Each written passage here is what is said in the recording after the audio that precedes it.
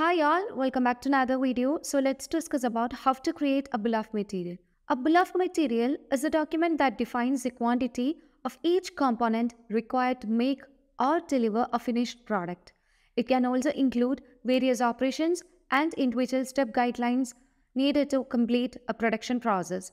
In Odoo Manufacturing, multiple BoMs can be linked to each product so that even product variants can have their own tailored BoMs. Correctly setting up a BoM helps optimize the manufacturing process and save time. So let's see how to create a bill of material, and let's consider an example of making of a chair. First, let's get into the module.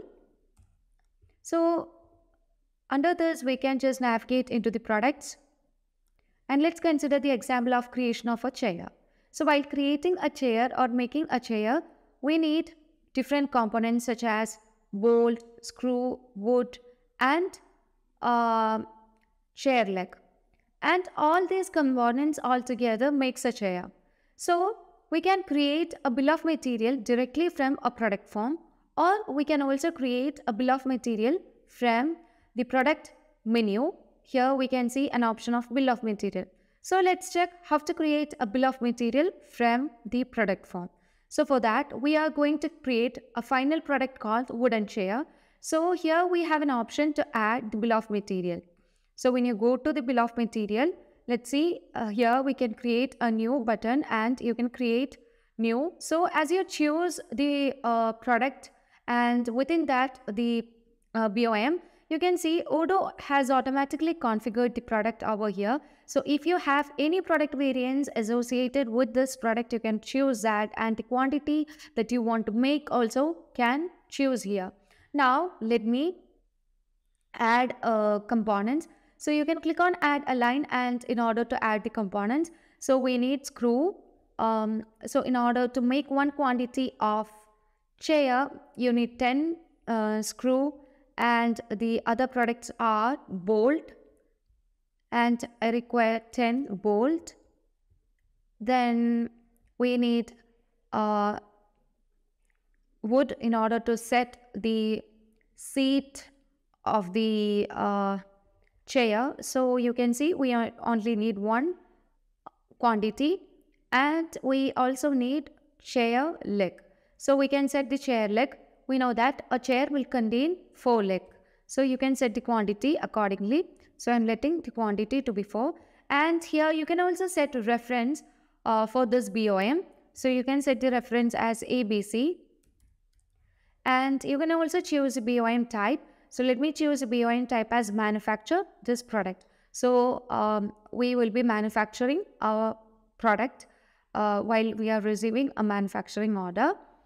After that, we have operations. Under operations, currently we don't have any operations, and we also need to include the work center. So we already discussed about how to add work center. So if you have any doubt regarding the creation of work center, please do watch that video.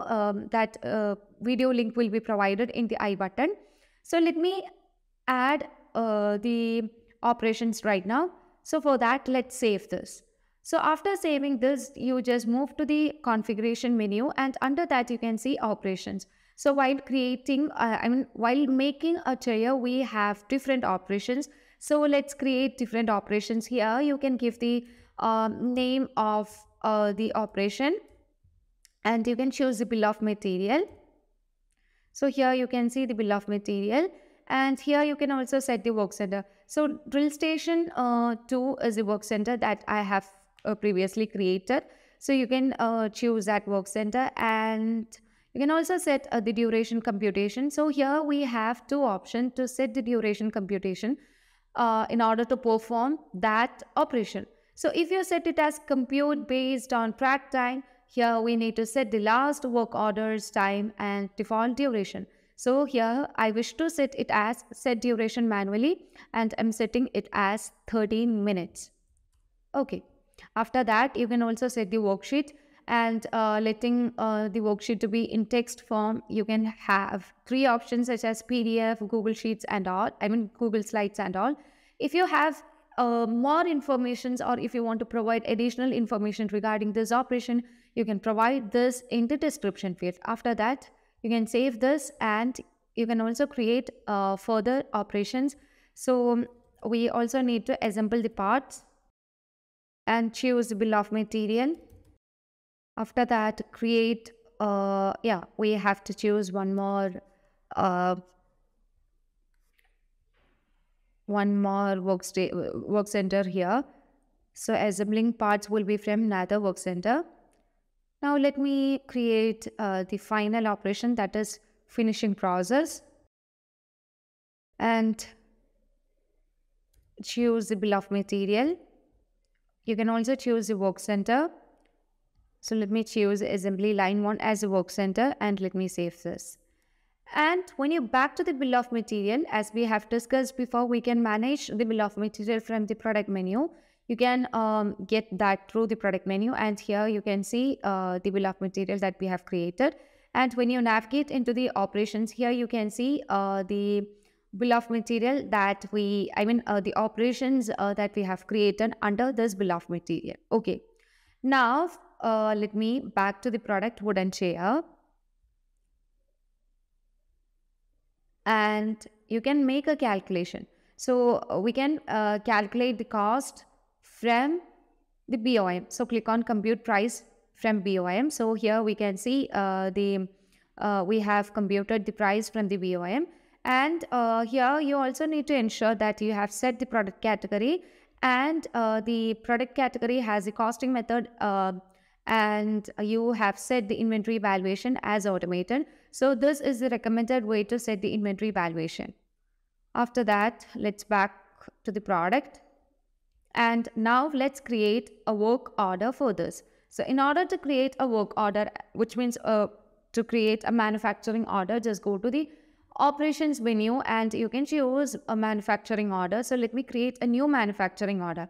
As you choose the product, as you choose the bill of material, all other details will be automatically configured. Here, let me schedule a date. So let me schedule the date, and yeah, you can save the manufacturing order. After saving that, we can confirm the manufacturing order. Now everything is set and we have sufficient quantities of the product. Now let me confirm this. So now we need to schedule the date. So in order to schedule the date, you can click on plan. So we have planned to schedule, to manufacture this on the date we have provided in the scheduled date field. Now we can make the work order. So here we can see one of the step is ready. So you can click on start. So when you click on start, the process or the operation has started. And once you have done with the operation, you can just click on done. So we have just completed the first operation. Now we can do the second operation, which means while manufacturing a chair, you have certain operations. So first operations is currently done. We have second operation as the assembling the parts.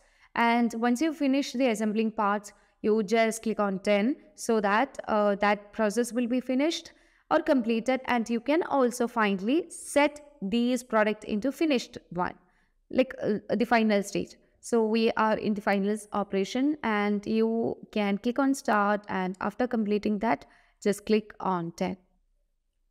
And everything is set. Now, as we have completed all the operations, you can just click on mark as done so that the manufacturing orders will be completed, and you will get every details regarding this under the traceability. So here you can see the product wooden chair has moved from production to the stock with one quantity, and under the product moves, here you can see the number of quantity that has moved. In order to manufacture a product wooden chair, we can see the product bolt, screw, as well as chair leg, wood of the quantities mentioned in this window is moved from the warehouse stock to the warehouse virtual location, which means virtual location of the product. Now let's back, and you can see the valuation. Under valuation also you can see everything. the cost of each of the product. And yeah, under the cost analysis, you could see the cost of the components with the quantities and all. And you can also see the cost of operations, because we have set the operations earlier, and you can see all the operations here.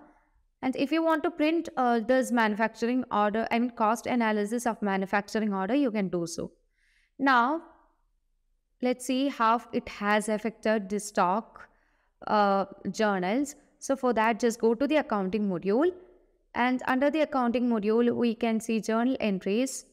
And under journal entries, you would be able to see the cost or how it has affected the journal entries. So when you choose this here, you can see the reference, and under the journal items, you could see the accounts that has affected. So stock in Dream is a type of asset account. So as the asset decreases, the asset will be marked in the credit side, and stock valuation is a form of asset account, and as the stock valuation increases, you can see it is shown in the debit side. And that's all about the creation of BoM and the affecting of stocks and its journal. So hope this concept is clear for you. Thank you for watching the video.